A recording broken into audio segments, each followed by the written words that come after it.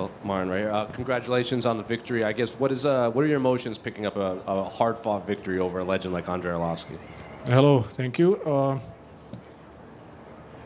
First emotions was very good because of the victory, but I'm not happy with the performance at all. I accepted his pace, his game, and that was the main issue of my bad performance.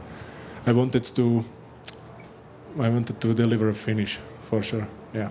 What was the game plan coming in here? Because you just said you kind of fell into his pace. I guess approaching this fight, what did you want to do that you weren't able to do in there? I wanted to be more active in the stand-up because I worked on it most of the fight camp, but I had troubles to finding a distance. So, and when he closed it, I accepted the clinch game, and I tried to work from that.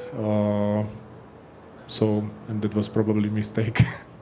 The scorecards are a little all over the place, 29-28, 28-29, and a 30-27 for you. Were you confident that you had done enough to pick up the victory?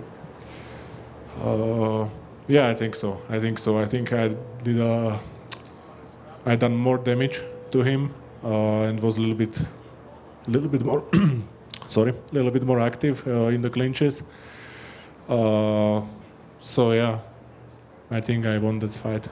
My points. And obviously this got you back into the win column after your previous one snapped your win streak. What do you want moving forward for the rest of the year? How active would you like to be? I'm healthy, so when I come back home, I will start training immediately, and we will see.